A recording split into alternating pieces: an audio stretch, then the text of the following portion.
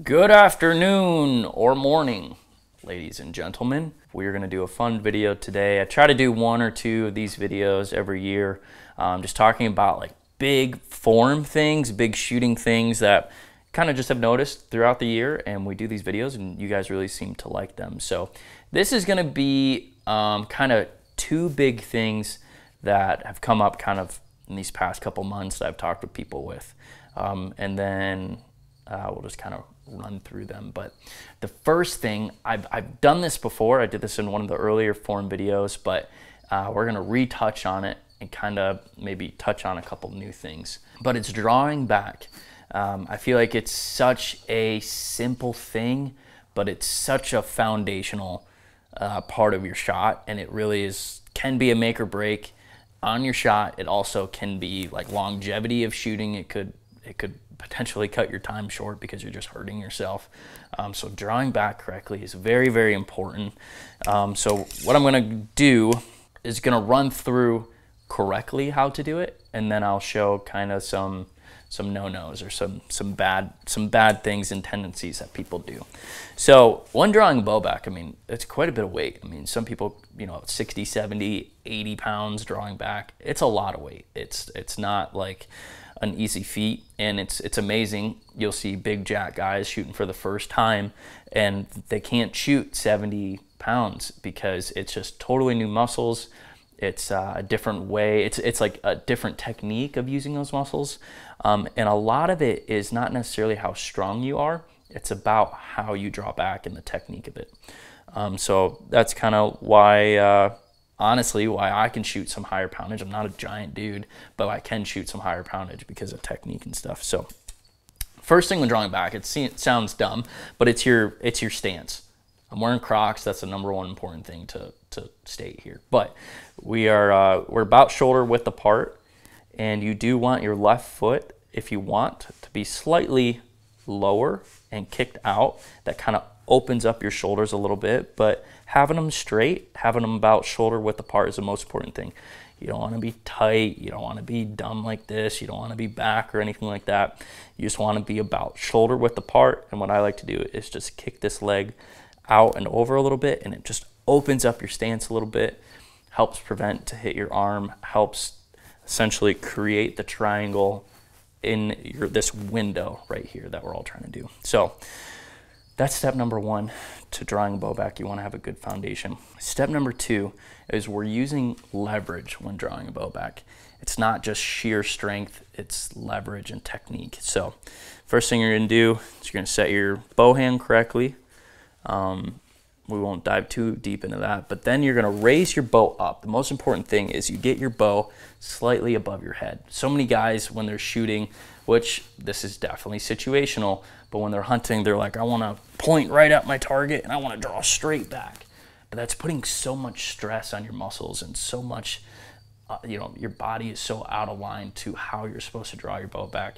Situational, like I said, maybe it's, a deer's looking at you and you got to be stealthy and you got to do it one time. But over and over again, pointing directly at the target and drawing straight back puts an immense amount of strain on your muscles.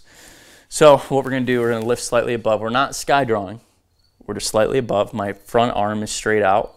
You can see my elbow is up. And then we're just going to leverage and draw back.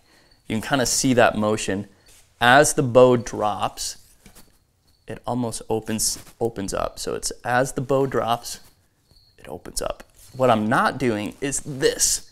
This is sky drawing. It's totally different from using leverage to drop down. It's all a leverage thing.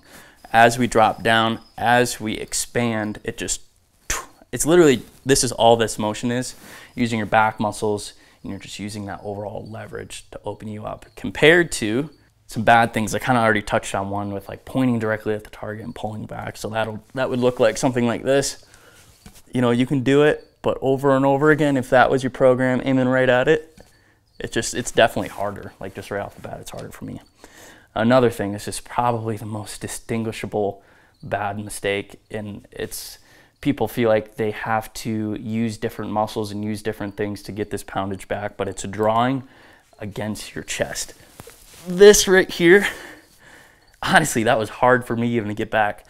But pulling down like this, I don't know why people think that this is like different muscles, but it's harder for me. Like I almost can't even get that back, but drawing against your chest, it's popping your shoulder up, it's exposing tendons in there. It's a ton of movement. So while you're hunting, drawing down and then having to readjust is so much movement if you're up in the stand or out west or whatever. And over and time again, it's going to destroy your back shoulder. So that's the number one thing. You see guys in the range, guys at Total Archery Challenge, pulling down and across. Definitely is going to have long-term effects. It's actually not the better way to maximize your strength, maximize the amount of poundage you can draw back. It's honestly probably hurting you. So that is definitely a big no-no. There's all sorts of different like random no-nos, but those are honestly the two main things. Drawing straight, forcefully trying to hold the bow still, and just drawing straight back, and then drawing down across your chest. Not to mention drawing across your chest if you're using a thumb button and you have some extra clothing. I've seen so many times accidentally people draw and then bump their button against their chest or against clothing, or they have a beard against their beard. So many variables there doing that. So big no-no, try to avoid that. Correctly, use leverage, hold the bow slightly above your head, drop the bow down, and about when you get on target, and this is going to get to my next tip, about when you get on target is going to be your full draw, and then you anchor and aim and you're right there. So that's, out of all those, that's definitely the most easiest way to draw a bow back. I need to catch my breath. I'm like talking faster than I'm breathing. The next tip, and someone asked me this, and it's like, you know what, it's like I don't 100% know, but I know why I don't know, because I do it completely different. And this is again a George Riles tip. George Riles at Archery Learning Center. He was an early on coach of mine, really got me to the next level of shooting. You can look up his stuff on YouTube and all over the place. He's got all sorts of stuff. But it's how do you acquire the target? What I mean by that is once you're at full draw, where does your pin come into the target? Do you come down, left, right, up, down? And the honest question is none of the above, and it really shouldn't be any of the above. To mitigate a creep of target panic, to mitigate the amount of time it takes to get on target, what George has always taught me and all the students and everything is we're going to go through our draw cycle process. This is also why it's important to do it correctly. When you get here at this stage, I'm not anchored yet. I'm not, ready to shoot, but what I can see are my pins. Now, when you're in this stage, what I do is I move my pins on the target. So my pins are on the center of the bag right now, and then I anchor. And then I'm there. I'm already within, a foot or so, I'm right there on my target. So when you draw back, hit the back wall, pins on target, and then you anchor. And then you look through your peep sight and you're there. You're already there. There's no need to like anchor down low and then come up, or anchor high or come down, because all that is going to do is slowly creep that target panic in, that anxiousness, because you are like, oh, I'm almost there. Or, coming from the down, oh, I'm almost there. And then you slowly start shooting a little bit before you get in the middle, and then a lot before you get in the middle. And then eventually that anxiety is going to be so high that you're going to have a hard time aiming at all. So big tip. This is, I think, not a lot of people talk about this, but drawing back, pins in the middle, anchor. And I'm already in the middle. Like sometimes I'm already so in the middle. It's like, oh, wow, yeah, I'm already right there. You don't even have to aim. So kind of an underrated tip. I haven't really talked about that before, but George stresses that so much. And what that also does is it makes sure that your body is in a line and on target before you anchor. Because imagine this, imagine if you draw back and you like anchor and you look through your peep sight and then you're like, oh, my target's over here. All you could do is move your arm. See what that does? If you just move your front arm around, it moves your body instead of moving your body all around. So drawing back, getting your shoulders in line, putting your pins on your target, and then looking through your peep sight, just make sure that your body is aligned. You're not worried about aiming. Just sets you up for success. So those two things kind of tie in together. First, drawing back correctly, setting up your shot so that you can put your pins in the middle of the target. and then bring your peep sight in place. So it's kind of like one full shot cycle tip broken down into two, so hope that helps. What I am also going to talk about, it's kind of ties into being prepared and set up, is having your equipment always at the ready. So I just switched over, I'm running the Sika harness, but I have my release always, regardless of your setup. If you have a vinyl harness or if you're whitetail hunting and you just have pockets or whatever, always have your release in a spot that is easily grabbable and you're not like unzipping something, grabbing it or whatever. Always super important. Always super important that your rangefinder is super handy, either in a pouch or around your neck. I really don't even like keeping it in a pocket. I've seen a lot of guys keep their rangefinder in a pocket, like on their bibs or somewhere when they're whitetail hunting and they're like fumbling for it and trying to grab it. Always important to keep that handy.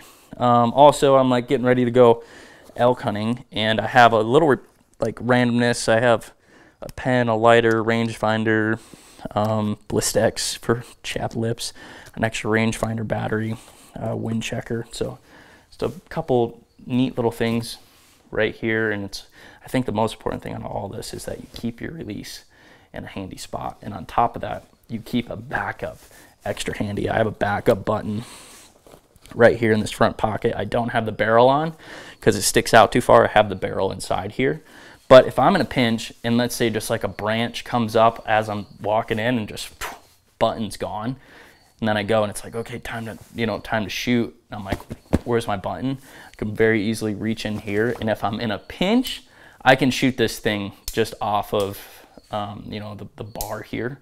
But if I have time, I'll just grab my Allen wrench, grab that, put it back together, and I'm back rolling. And then on top of that, I have another one in my backpack because I feel like releases are something that you just could lose in a scramble. So it can put you in a bad spot. So hope you guys enjoyed these tips. 3 tips, I guess, as we're preparing for archery season.